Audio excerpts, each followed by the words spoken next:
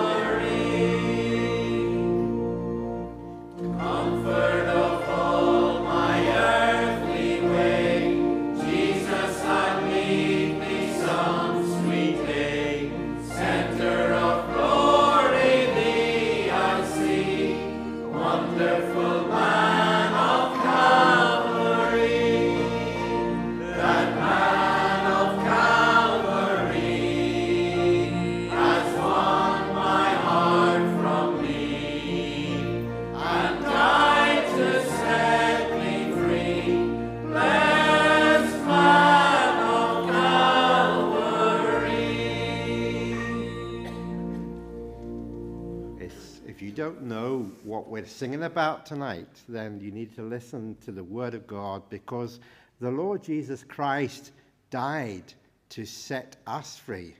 And those of us that know him as our Lord and Savior, that's why he's a wonderful man of Calvary. And then he'll become your shepherd. The Lord's my shepherd.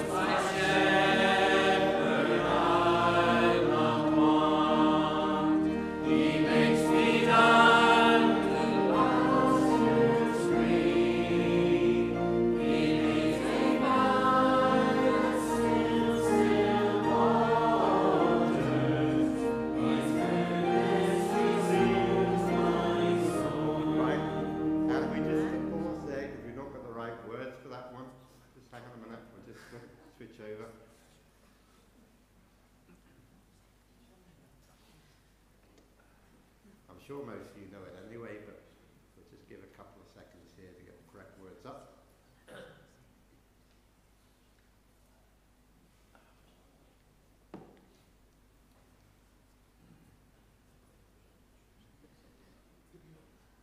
Okay, we'll go on to the next one. Go on to the next one then. The love of God is greater far.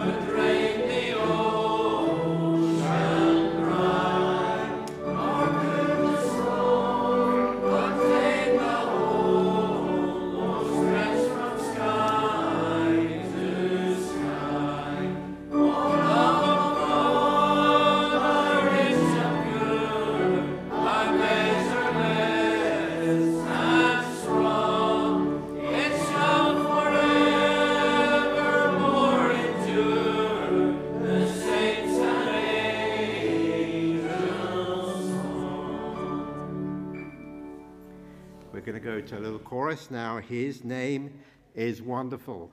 His name is wonderful. His name is wonderful. Jesus, my Lord. I wonder if he is your Lord tonight. We pray that you'll trust him as your Saviour if you haven't yet done so.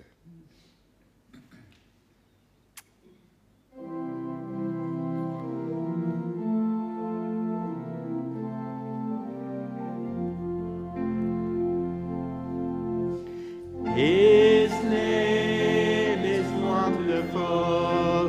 His name is wonderful. His name is wonderful. Jesus, my Lord. He is the mighty King, Master of everything. His name is wonderful, Jesus my Lord. He's a great shepherd, rock of all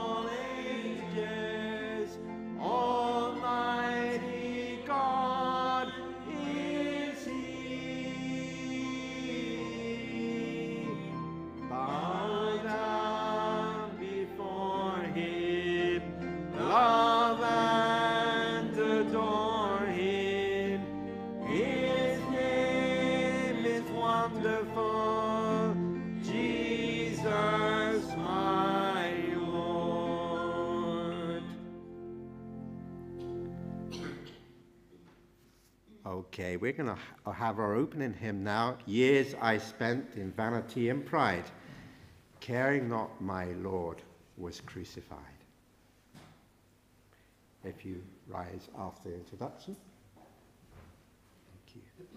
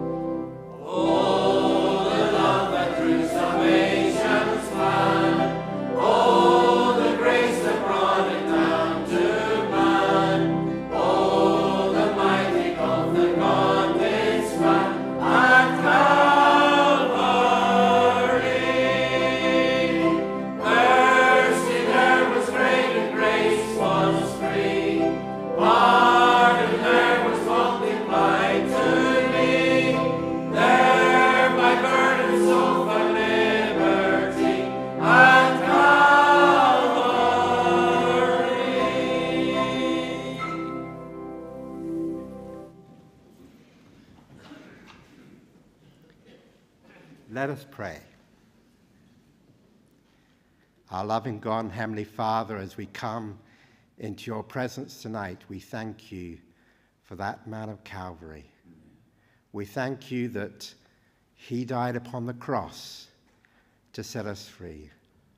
Oh, what wonderful, great love is found in our Lord Jesus Christ.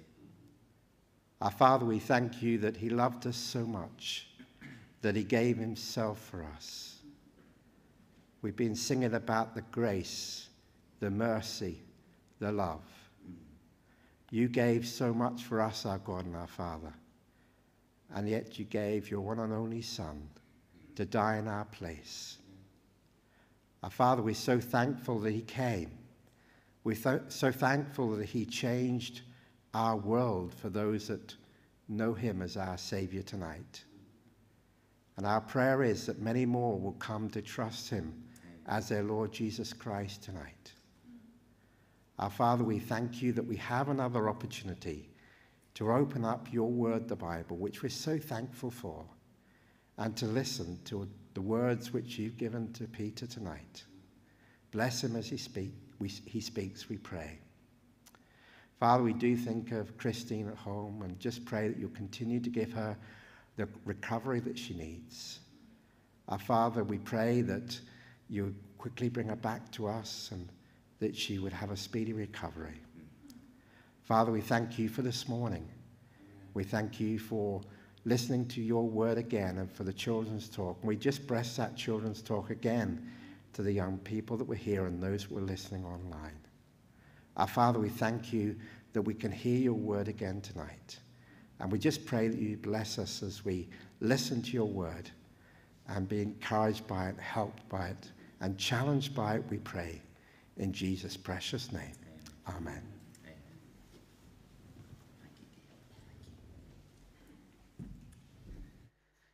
Well, let me thank Dave for leading the choruses and also opening our meeting this evening. It's really good to be able to get some help sometimes, isn't it? And it's good to have a different voice up here as well. Let me give you a few announcements for the incoming week. Let me welcome you, first of all, into our service this evening. It's good to see each and every one of you out, and we trust that you will know the Lord's blessing as you worship with us here this evening. Let me also welcome those who tune in online, and we're so pleased that you're listening in with us, and we trust you too will be blessed as you listen into our service at home. Don't forget, the praise group will meet this evening after the service, and they will be having a practice. Wednesday evening at 8 p.m, our Bible study and prayer meeting. God willing, we'll be finishing our series From Lethargy Awake as we've been going through the book of Malachi, and we'll finish off the book there on Wednesday night. Thursday evening, the first aid training will be from 7 p.m. to 10 p.m. If you weren't able to make last week, you're very welcome to come along this week, and it would be good to see a good number out at that first aid training course. We're hoping that 2 people from each of the works in the church will come along so that we're covered in each area of the work, that 2 folk have been trained in first aid. So if you can make sure, if you're ahead of one of the areas that 2 people from whatever you're in charge of come along and are at that first aid training. That takes us round to Friday evening, the 24th of June. The church barbecue will be at 7 p.m. If you would like to come along to that and haven't yet signed your name at the back, please do sign your name so that we know who's coming and how many to cater for. Next Lord's Day, Sunday the 26th of June, our prayer meeting in the morning will be at 10:45 a.m. Our morning service and breaking of bread at 11:30 a.m. Our evening services, prayer at 5:45 p.m. and the gospel service at 6:30 p.m. Just a few additional announcements. Remember, for child protection, if you missed the recent child protection evening with David Jackson, please do remember to see Sam Campbell regarding that. Don't forget the wee bags for Ukraine that have been out the back, and also don't forget that the new creche rotas were available this morning for the rest of the year. All of these announcements are made subject to the will of the Lord. Now, we've no singer this evening, so we're going to sing again, and we're going to sing our second hymn, In Tenderness He Sought Me, weary and sick with sin, and on his shoulders brought me back to his fold again, while angels in his presence sang until the courts of heaven rang. Oh, the love that bought me. And this is a lovely gospel hymn, and we'll stand and we'll sing after the introduction.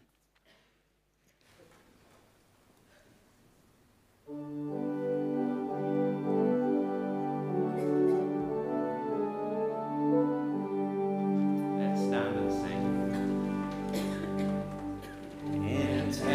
Tenderness he sought me, weary and sick with sin, and on his shoulders brought me back to his fold again.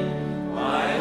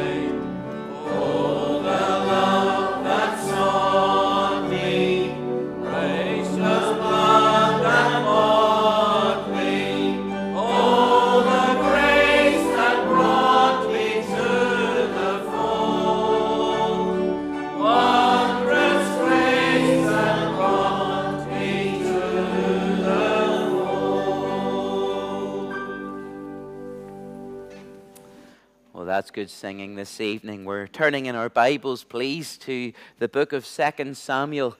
The book of 2 Samuel, please, in chapter 9. We were just singing of the amazing grace that brought us to the fold. Amazing grace. And that's the theme that we're going to be taking as we turn to Scripture this evening. I would like to speak to you under the title, Amazing Grace at the King's Table. Amazing Grace at the King's Table. And we're turning to 2 Samuel, please, and the chapter 9. And we're going to be reading the whole chapter this evening, just 13 verses, 2 Samuel chapter 9, and we'll begin to read from the verse 1, Amazing Grace at the King's Table.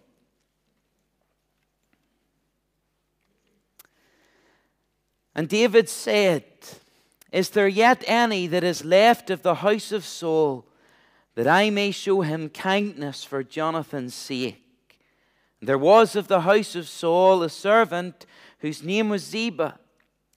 And when they had called him unto David, the king said unto him, Art thou Ziba? And he said, Thy servant is he.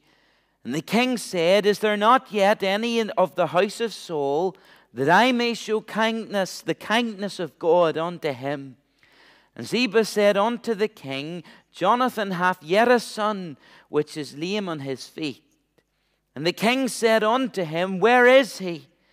Ziba said unto the king, Behold, he is in the house of Machir, the son of Ammiel, in Lodebar. Then King David sent and fetched him out of the house of Machir and the son of Ammiel from Lodebar. And when Mephibosheth, the son of Jonathan, the son of Saul, was come unto David, he fell on his face and did reverence. And David said, Mephibosheth. And he answered, Behold thy servant. And David said unto him, Fear not, for I will surely show thee kindness for Jonathan thy father's sake, and will restore thee all the land of Saul thy father, and thou shalt eat bread at my table continually. And he bowed himself and said, What is thy servant, that thou shouldest look upon such a dead dog as I am? Then the king called to Ziba, Saul's servant, and said unto him, I have given unto thy master's son all that pertained to Saul and to his house. Thou therefore and thy sons and thy servants shall till the land for him. Thou shalt bring in the fruits, that thy master's son may have food to eat. But Mephibosheth, thy master's son, shall eat bread always at my table. Now Ziba had 15 sons and 20 servants. Then said Ziba unto the king, According to all that my lord the king hath commanded his servant, so shall thy servant do. As for Mephibosheth, said the king, he shall eat at my table as one of the king's sons. And Mephibosheth had a young son, whose name was Micah, and all that dwelt in the house of Ziba were servants unto Mephibosheth. And so Mephibosheth dwelt in Jerusalem, for he did eat continually at the king's table, and was lame on both his feet. And we trust the Lord will bless the reading of his word to each of our hearts this evening. Just a couple of weeks ago, as a nation, we celebrated the Queen's Platinum Jubilee, celebrating 70 years of Queen Elizabeth II. And she was proclaimed Queen in the year 1952 at the age of 25. And then that came after the sudden death of her father, King George VI. And her official coronation took place the following year on the 2nd of June 1953. It was the first ever televised coronation, and it was watched at the time by a record 27 million people in the UK alone. She is the longest living and reigning monarch in British history. And although she never went to university and she never went to have an education like that, she has been the advisor and confidant to 14 prime ministers. She's a remarkable lady. And it's been a remarkable reign for 70 years. 70 years is a long time to sit on the throne. to reign over the Commonwealth. And just a couple of weekends ago, so much was said about our Queen. We heard about the Queen and her fame. We heard about her fame. She was certainly one of the best known, she certainly is one of the best known people in the world. We heard about the Queen and her fortune. She indeed is one of the richest individuals in our land. We could think of the Queen and her fans. She is immensely popular and remains a much-loved Queen. We saw this, of course, as we witnessed the crowds a couple of weekends ago gathered to celebrate at Horse Guards Parade. There's the Queen and her fidelity, her devotion to duty. She has served her country and she has performed her role exceptionally well. There was talk a couple of weeks ago as we watched the TV programs of the Queen and her family, her children, her grandchildren. I wondered, did you know I count a dog as a family member? And I wondered, did you know she employs 1,200 people, yet she prefers to feed her own dogs. I learned that when reading things about her. We can think of her family. We can think of the Queen and her future. Will she abdicate? Will she step down and hand over the throne? We hope not. But of course, all of these things, they are important subjects that we considered a couple of weeks ago as we celebrated 70 years of Her Majesty the Queen. But I want to consider another thing that we hear about our Queen, and it's the Queen and her faith. You see, we've just celebrated the 70th year of Her Majesty's reign, but she often speaks of her faith in the ever-reigning King of Kings. And she certainly acknowledges a belief in God, and that is the one, she often says, whom she draws her strength from. And in our passage this evening, we've read about another monarch, and his name was King David. He's one of the most famous kings in the Bible. In the passage, we've read of how he shows amazing kindness and amazing grace to someone who doesn't deserve it. And it paints a wonderful picture of what the King of Kings can do for you. The story's told of a man called LaGuardia, who when he was the mayor of New York City, it was during the worst days of the Great Depression and then on into World War II. And he was called by adoring New Yorkers the Little Flower, because he only was 5'4", and he always wore a carnation in his lapel. And he was known for his kindness. He would take entire orphanages to baseball games, and whenever the New York newspapers were on strike, he would go onto the radio and he would read children's stories to the children. And one bitterly cold night in January of 1935, the mayor turned up at a night court that served some of the poorest people in the city. And he dismissed the judge for the evening, and he took over the bench himself. Within a few minutes, a tattered old woman was brought before him, and she was charged with stealing a loaf of bread. And she told LaGuardia that her daughter's husband had deserted her, and her daughter was very ill, and her 2 grandchildren were starving. But the shopkeeper from whom the bread had been stolen, he refused to drop his charges. And the shopkeeper said to the mayor, he said, "It's a real bad neighborhood here, Your Honor, and she's got to be punished to teach other people around here a lesson. This can't go on." And LaGuardia sighed. He turned to the woman and he said, "I've got to punish you. The law makes no exceptions. It's $10 or it's 10 days in jail." But even as he pronounced the sentence, the mayor was already reaching into his pocket, and he extracted a $10 note, and he tossed it into his hat, saying, "Here's the $10 fine, which I now remit." And he went on and he said, "Furthermore, I'm going to fine everyone in this courtroom 50 cents for living in a town where a person has to steal bread so that their grandchildren can eat." And he turned and he fined each person in the courtroom 50 cents. The next morning, the New York City newspapers reported that $47.50 had been turned over to a bewildered old lady who had stolen a loaf of bread to feed her starving grandchildren. There's a story about a lady who didn't deserve the mayor's grace. But not only did he repay her debt, but he ensured that she was given so much more. And the passage that we have read together this evening in God's precious word, it provides for us one of the clearest pictures of amazing grace that you will find in the Word of God.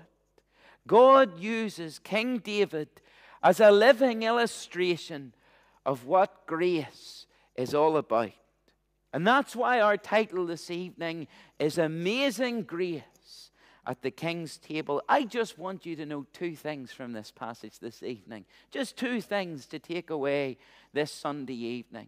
And the first thing I want you to note is the amazing grace that is extended by the King. Amazing grace extended by the King. Read with me 2 Samuel here, 9, and the verse 1. It says this, and it's the King David, he's asking this, and it says, David asked, is there anyone still left in the house of Saul to whom I can show kindness for Jonathan's sake? King David says that he wants to show kindness for Jonathan's sake. The word kindness here can be translated as goodness or mercy or favor or loving kindness. It's an Old Testament equivalent to the word that we find in the New Testament, grace. And grace, it's often defined as the unmerited love and favor of God towards someone who is undeserving. Grace is one person accepting another in spite of the unworthiness of the other person to be accepted. And David, he desires to extend grace to a member of Saul's family. Saul had been the previous king who throughout his reign had actually sought to kill David. And it's amazing that David would want to show grace to the family of Saul. In those days, when a new king would have come to power, he usually destroyed every member of the former king's household in an effort to prevent a rebellion from the former king's family. And King David, he would have had the right to execute the judgment. He would have had the right to get rid of Saul's family. But instead, he chose to demonstrate grace instead. And David did this not because the house of Saul deserved it, but because of his relationship with Jonathan, Saul's son. And there are two promises that he had made. David had promised both Jonathan and Saul that he wouldn't totally destroy their offspring. And so this grace was extended. Here really was a family that deserved to be destroyed by the new king, but instead he wanted to extend kindness. You know, when I think about our Queen, I'm sure that there's been many times that Queen Elizabeth has had to exercise a great amount of grace. We could think of the many times that prime ministers have made public examples of themselves.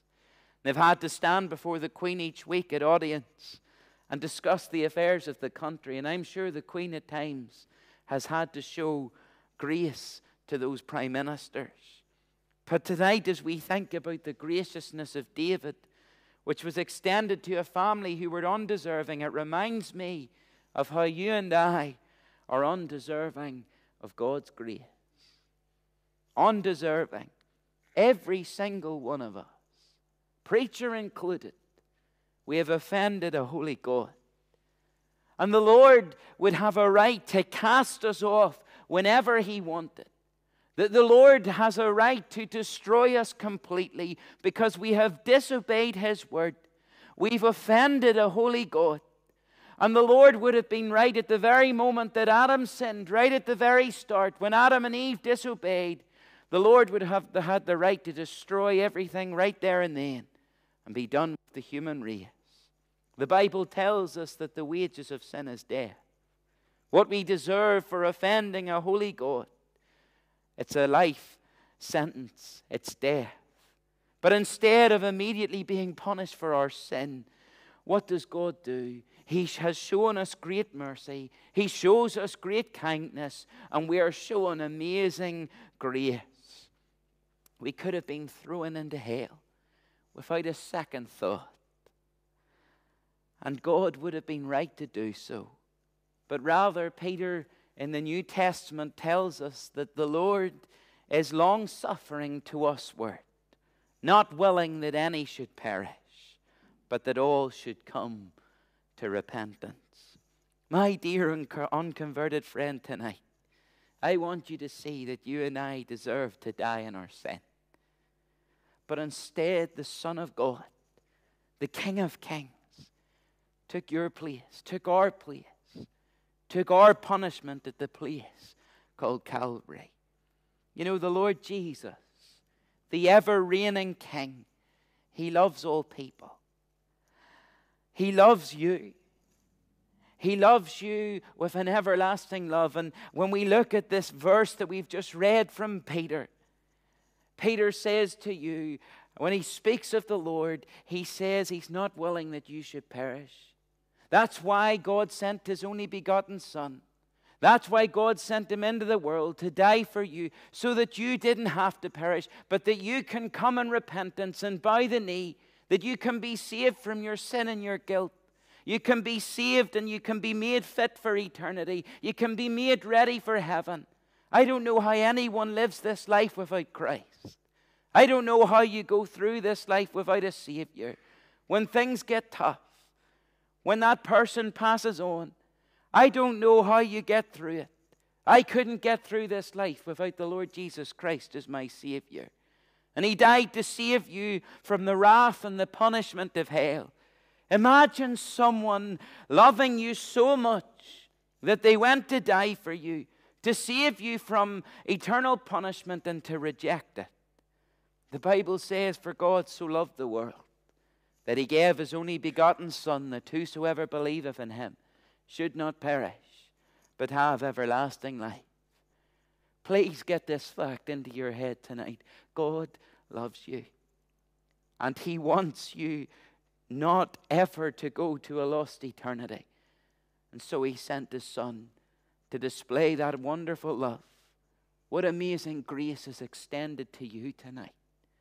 I wonder, will you accept that amazing grace? How much does the Lord love you? Well, let me tell you what His reply would be. It would be this much. This is what happened to Him. The people took Him one day, and they stripped His clothes off Him, and they whipped Him with a Roman whip which tore His back open. And they put a purple robe on Him, and they mocked Him. And they beat a crown of thorns into His brow. They struck Him with their hands. They spat in His face. They plucked the hairs from His face. They put a reed in His right hand, and they mockingly bowed down to Him, and they called out, "Hail, King of the Jews!" They led Him through the streets of Jerusalem as a public spectacle. And up Mount Calvary He went. They took Him and they nailed His hands and His feet to a wooden cross. And above the cross, the accusation read, "Jesus of Nazareth, the King of the Jews." Normally, a criminal's crimes were written above the heads. But the Lord Jesus, He was sinless. And the ever-reigning King, the King of Kings, suffered in your place. He bled and He died. And He bore the wrath of God that you deserved. He suffered for our sins to bring us back to God. This was all in God's plan. The Lord Jesus died so that you might be freed from the guilt of sin, free from sin itself, in order to make you fit for heaven. Does that not say, "I love you"? And He died for people that have completely offended Him. That's amazing grace, shown by the King of Kings. The Lord Jesus died so that God could make you part of His royal family. And He's in heaven today. And he sits at the right hand of the Father on high. And this evening, the Lord Jesus wants you to be born again into his family. In other words, he wants you to make a fresh start with him as your Savior. The Lord Jesus died for you to save you from potential disaster and so that you could be part of his family. You are so unworthy. I am so unworthy of that. Yet he died for you. You know, David, he sent out his servants to look for the remaining members of Saul's family. And tonight I want to tell you that the Savior is searching for you. And he's calling to you to come and join his family. I wonder, will you listen? I want you to notice a very important word in our passage this evening. It says this. When David asks his question, he says this in the first verse. Is there yet any that is left in the house of Saul? He wasn't looking for one particular person. He wanted to know if there was any. He wanted to know how many there were. King David placed no limits on his grace. He was willing to extend his grace to any member of the family of Saul. And praise God tonight, when it comes to you and I, as we stand before the King of Kings, he offers his grace to whosoever will. The Bible says, whosoever shall call upon the name of the Lord shall be saved. That means you. God's grace is extended to every man, woman, boy, and girl that walks the face of this planet tonight. And God's grace is offered to you. I wonder, do you feel that the things you have done in this life are too bad? Maybe you feel that you're undeserving of God's amazing grace. Maybe you feel the things you've done are just too bad. And maybe you're just wrapped up in guilt because of something that you've done. Well, God in his grace is able to free you from that guilt tonight. He can free you from the chains of your sin and make you fit for heaven and fit for home. And this offer goes to you tonight. It's amazing grace for all. Amazing grace was extended by the King. But I want you to see, secondly, that the amazing grace was embraced by Mephibosheth. You see, it's all good knowing that amazing grace has been extended to you. It's even all good knowing that the Lord Jesus Christ went to the cross of Calvary to die for you and has shown his love for you, but it requires a response. It requires you to accept this free gift that he offers you. And Mephibosheth, he came. The picture is painted of Mephibosheth. It's a hopeless picture. His father had been killed in battle. He had been lame since he was just 5 years old, and he lived in a place called Lodebar. Do you know what Lodebar means? It means no pasture. He lived in a barren place. And a hopeless picture is painted here of Mephibosheth. And all of a sudden, he's before a king. And he fell before the king in his face. And look at verse 6. It says, now when Mephibosheth, the son of David, the son of Saul, was come unto David, he fell on his face and did reverence. And David said, Mephibosheth. And he answered, behold my servant. And Mephibosheth, he's brought before the king, and he humbles himself. He realizes he's not worthy to stand before the king. And let me tell you tonight, David, he turned and he knew Mephibosheth's name. Do you see, he named him. He said, Mephibosheth. And let me tell you, the Lord knows your name tonight. In fact, he knows all about you. There's no secrets with the Lord. And tonight he wants you to enter into a personal relationship with him. He wants to be a friend to you that sticks closer than a brother. And he offers you the riches of his amazing grace. And he wants you to embrace that grace. He wants you to accept his free gift of salvation. You know, if you do that, he'll be with you through the trials of this life. If only you would humbly bow before him and admit your great need of him. You know, King David, he speaks peace to Mephibosheth. And Mephibosheth, he would become part of David's family. And he would be protected by the king.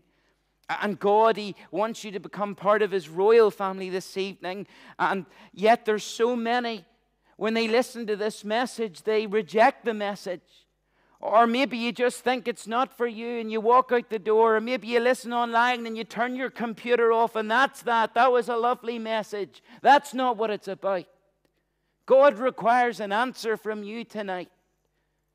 I wonder, will you accept Christ as your Savior? I wonder, will you accept this grace? Many people tonight reject the Lord Jesus Christ as their King. They refuse His word. They'll not come to Him. They have no time for God. They have no love for God and the King of Kings. They won't receive Him. They seek honor from men rather than God, and they won't listen to the word of God. And yet one day, my friend, you will stand before God, and your only plea to get into heaven will be the Lord Jesus Christ, but it'll be too late if you didn't prepare in this life.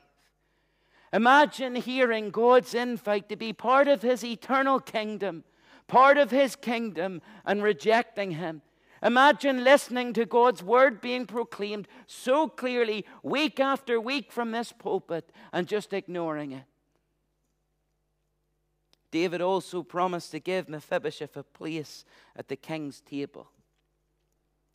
And it was with a happy heart that Mephibosheth, he embraces these treasures of grace that David offered him. And you're invited to come to the king's table tonight. Not just any king's table.